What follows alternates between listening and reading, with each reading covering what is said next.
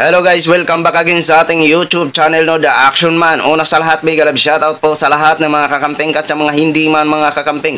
Kung interesado ka sa bidyong ito, patapusin muna hanggang dulo at huwag nyo lang kalimutan na i-like at i-share ang ating video para malaman naman ng iilan sa ating mga kababayan na nagtutulog-tulugan sa katotohanan.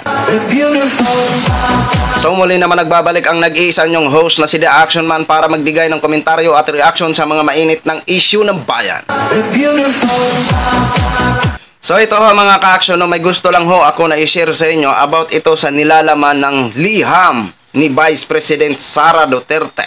At ayon sa kanyang tagapagsalita na si Clavano, ay lahat ng yun ay valid. Itong liham na to ay ang naglalaman na hindi nga po tutol si Vice President Sara Duterte sa pagpasok ng ICC dito sa Pilipinas. Oo. At dito natin malalaman kung talagang sovereignty o jurisdiction o mechanism nga ba ang pinaglalaban nito ni Vice President Sara Duterte. Hindi kaya may pinagtatanggol lamang siya? Ang lakas niya makapag-comment dito sa ICC.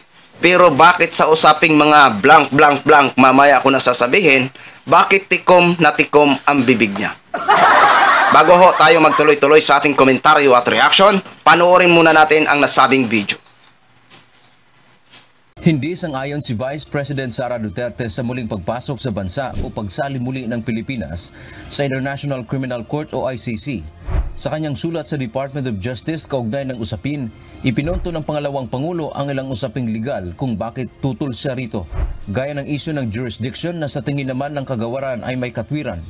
Just for the record, yung mga arguments po niya ay very valid, kagaya ng yung jurisdiction, yung complementarity issue, the mechanisms by which we will hold people accountable, for example, the rules of evidence.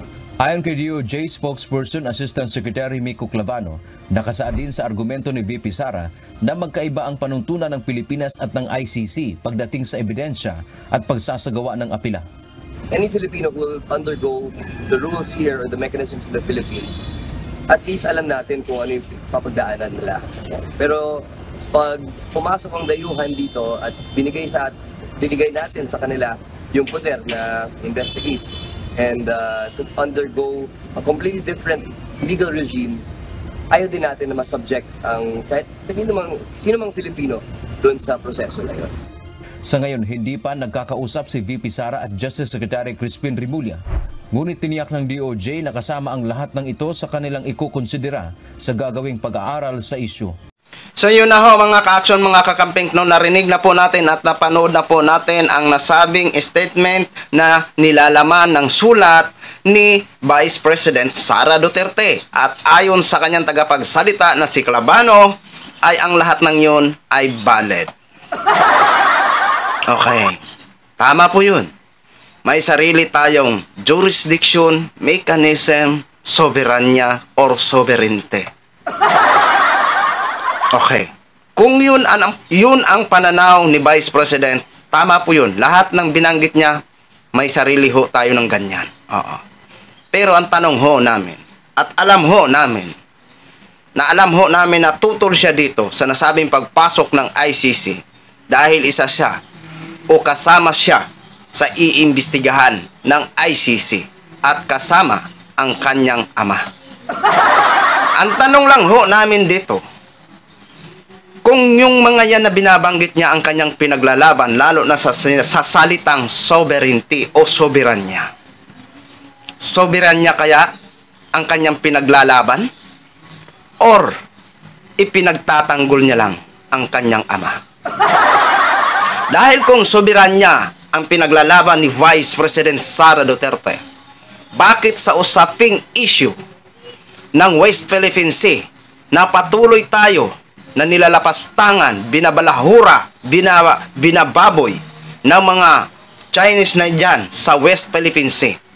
Bakit kaunting words lang, wala po kaming narinig na comment ni Vice President Sara Duterte?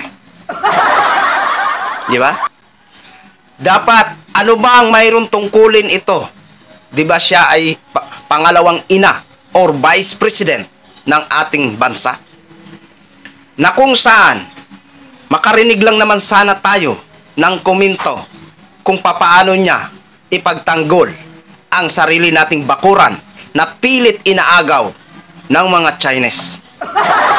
Bakit tila tikom ang bibig niya? Di ba? Di ba may pangarap siya or mangangarap siya maging presidente sa darating na 2028 elections presidential? Paano na lang halimbawa if ever na kung siyang makaupo bilang isang presidente ng Pilipinas, kaya niya kaya tayo ipagtanggol? Kaya niya kaya ipagtanggol ang bansang Pilipinas? O magiging sunod-sunuran naman siya? O makikipagkaibigan siya kagaya ng ginawa ng kanyang ama? Di ba? Oh. Sige nga, sa lahat ng mga supporters, tanungin nyo mga sarili nyo o magtanong lang naman kayo o mag-comment kayo. Bakit nga ba, Vice, wala po kayong comment sa nasabing problema na issue sa West Philippine Sea? Pero kung makapag-comment kayo sa ICC, grabe, tutol na tutol ho kayo. Oh, yun po ang tanong namin sa mga taga-suporta ni Vice President Sara Duterte. Kung soberanya ho talaga ang kanyang pinaglalaban o jurisdiction o mechanism, etc., hingian nyo naman siya ng panig.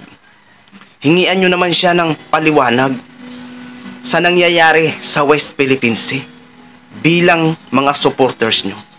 Dahil nangangahulugan lang dito na ang kanyang pinagtatanggol lamang ang kanyang ama, hindi ang soberanya. So yun lang ho mga ka-action, mga kakamping, no? Gin-share ko lang ho sa inyo. Maraming salamat sa ating mga viewers, Luzon, Visayas at Mindanao all over the world. Ako po ang inyong lingkod, si The Action Man. Have a good day, everyone. Beautiful.